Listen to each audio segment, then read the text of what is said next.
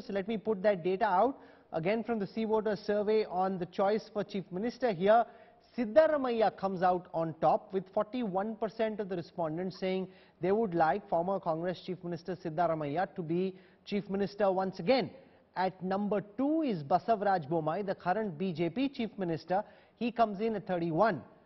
H.D. Kumaraswamy, who Tanveer Ahmed is rooting for, comes in at number 3 at 22. And for all the fans of DK Shiv Kumar, he actually comes in with just 3% of the respondents wanting him to be Chief Minister. Very clearly, Yashwant, your study seems to suggest that Siddaramaiah is the man who's the #1 choice to be Chief Minister at this time. Bommai won't like it, and not sure DK Shiv Kumar would like to see these numbers either. They may not like it, but that's the thing. And this is a secular trend, I tell you, Rahul, because you know that we do the daily trackers. It's not a one-off survey, done, we do it day in and day out for the last 11 years. And what I can tell you that the trend of this gap between the BJP and the Congress is static for almost like now 1.5 years, more or less. And Mr. Siddaramaiah getting in the range of somewhere like 35 to 42%, 43% kind of range as the most popular leader is also kind of a static trend. It's not something which has happened overnight. So first of all, whatever trends you are looking at the Sea Voter numbers, they are more or less, in the same direction for more than a year now. I mean, almost like 18 months now, they are pretty much in the same direction with a similar kind of gap, more or less.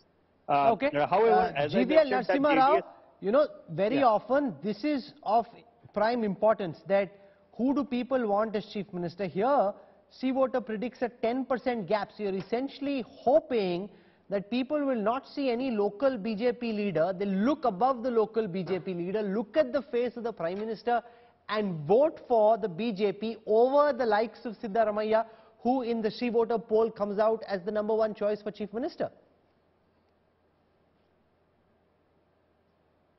You're on mute, GVL.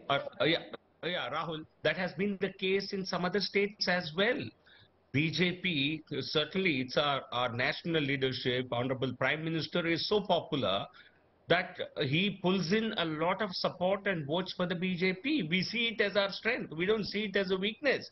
There are states where actually an incumbent Chief Minister has lost, but we have won. So certainly, I think it's not the popular rating. These elections are not presidential contests. At the end of the day, when people go to vote, they will vote on the basis of a number of factors. Leadership factor plays a big role only in some elections. And even Siddaramaiah does not have popularity far beyond the Congress vote base. So therefore, to say that the BJP leaders rank below the Congress, therefore the BJP will finish second, is completely an erroneous expectation. Sure. No, that's we important. will certainly disprove these estimates. Okay, I want to put out this data about how people perceive the current state government. Now, this is very important, this finding by Sea Voter, which says that 57% of the respondents are angry and they want change, which is more than the number of voters for the Congress, and those who are not angry are only 19%, essentially suggesting, Yashwant Deshmukh, that many BJP voters also are not happy with the performance of their government. Remember, the BJP vote share was about 36% last time. If only 19% of the respondents are not angry, it essentially suggests that half the BJP voters don't like how their government has performed. Well, they are unhappy, but at the same time, a big number of them are also saying that they are angry, but they do not wish to change.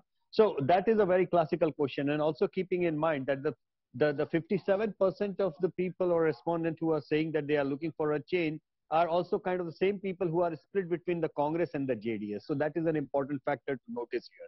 However, one thing that, I noticed between the other projections and our projections that, our numbers on the seat share side, Rahul, are slightly on the conservative side.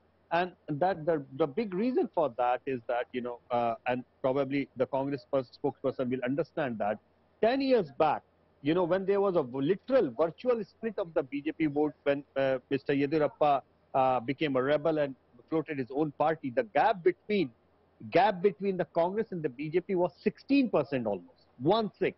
And even at that point of time, the best possible tally that Congress could manage was about 122. So this is where I want to, put the historical context in place that yes, it is a triangular fight. Yes, JDS matters a lot. I agree with Tanveer that, they remain an important player. How much we'll know on the counting day, and why Congress needs even a bigger number right now for a sweep that they are expecting is that with a 16% gap 10 years back, they could manage 122. So yes, the overall fight in outside the Mysuru, Karnataka, in rest of the regions of Karnataka, it is bipolar, more or less.